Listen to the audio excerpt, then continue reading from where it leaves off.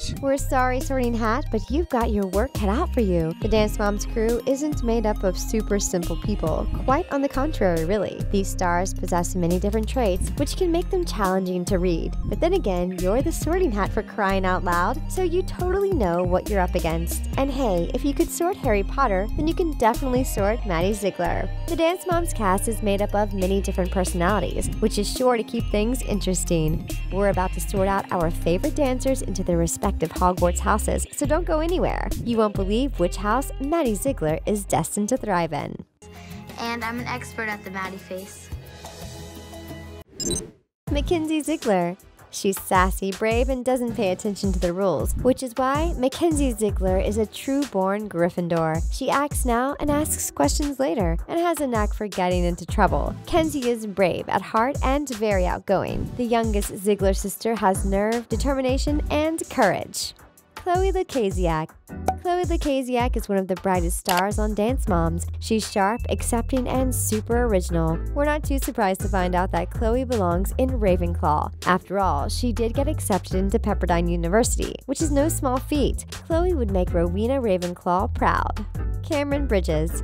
Cameron Bridges isn't a mean girl, but she's not about to let others step all over her either. She is hardworking, dedicated, and super modest, making her a great addition to the Hufflepuff house. Contrary to popular belief, Hufflepuffs aren't timid pushovers who never come out on top. Sure, they're friendly and fair, but they're as mighty as the feisty honey badger when pushed. Kindle Vertes. Kindle Vertes is one of those people who are sort of hard to sort into one category. At first glance, she comes off as a total Slytherin. After all, she's played the mean girl a few times. But according to Kindle, her true personality wasn't allowed to shine on Dance Moms. Kindle prides herself on being a good friend who is loyal and hardworking. I am not lazy, I am a hard worker. She's a Hufflepuff through and through. Nia Sue. Nia Sue is by far the nicest person to have ever danced on the set of Dance Moms. She's a great friend who always offers her support, and she's super dedicated to the virtues she pursues. But unlike Kendall, Nia doesn't belong in Hufflepuff. She belongs in Ravenclaw. Nia is the underrated smart girl of the group. She's wise, creative, and sharp as a tack. Liliana Ketchman.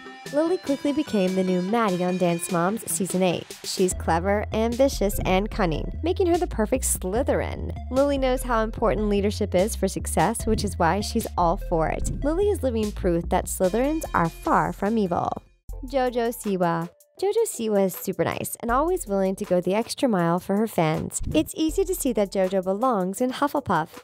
I like it. She's hardworking, kind, and super dedicated to honing her craft. It's no wonder that JoJo excels in everything she does. She definitely knows how to work a crowd while being totally genuine. Kalani Hilliker. Kalani Hilliker has a strong sense of leadership and self-preservation. She knows how to talk her way out of a hectic situation despite being the one who started the fire in the first place. Clearly, Kalani belongs in the Hogwarts dungeons with the rest of the Slytherins. Her ambition speaks for itself. Paige Highland. Paige Highland didn't have an easy run on Dance Moms. Despite being hardworking and determined, Paige couldn't impress her teacher and eventually lost all passion for dance. Paige is a lover, not a fighter, making her the perfect addition to the Hufflepuff house. Brady Farrar.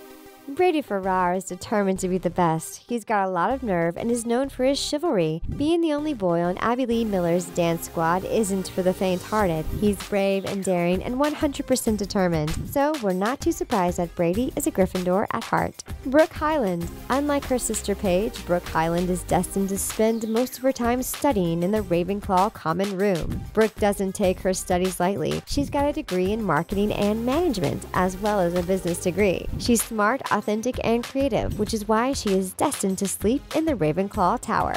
Bryn Rumpalo. Bryn might be shy and reserved at times, but a lion is waiting to roar inside of her.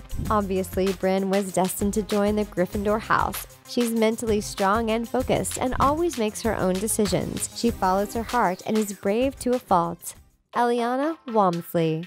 She's witty, wise, and super original. But Eliana is so much more than that. She's quick on her feet and intellectual to boot, making her the perfect Ravenclaw. Eliana can learn choreographies in the blink of an eye. Phileas Flitwick would be proud.